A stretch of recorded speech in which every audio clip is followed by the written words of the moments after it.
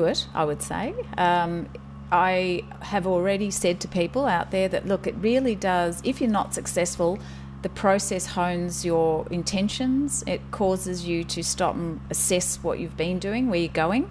It makes you question whether and how serious you are about your endeavour.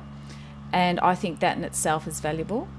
I found the interview process and the experience supportive, unlike, I guess, some sort of more standard applications where you're a number.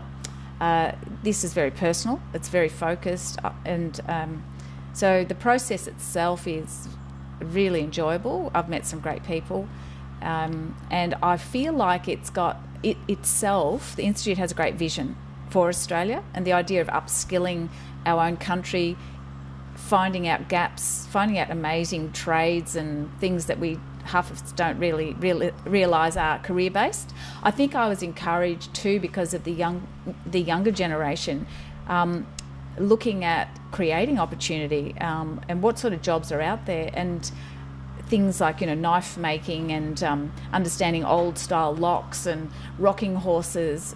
To open up a sense of career-based vision is exciting, and being able to tap into that is great.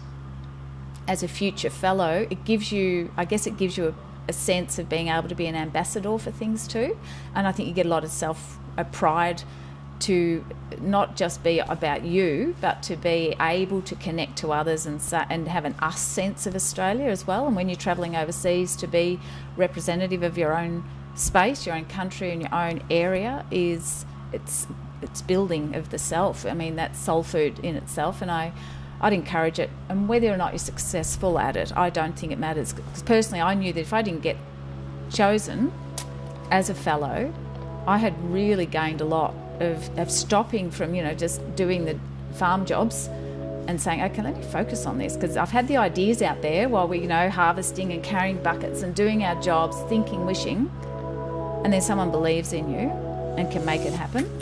If they don't, the supportive process doesn't let you down. You don't feel like you weren't good enough. I think it's they've already gifted you something. It's the opportunity to believe in yourself. So I'd go for it.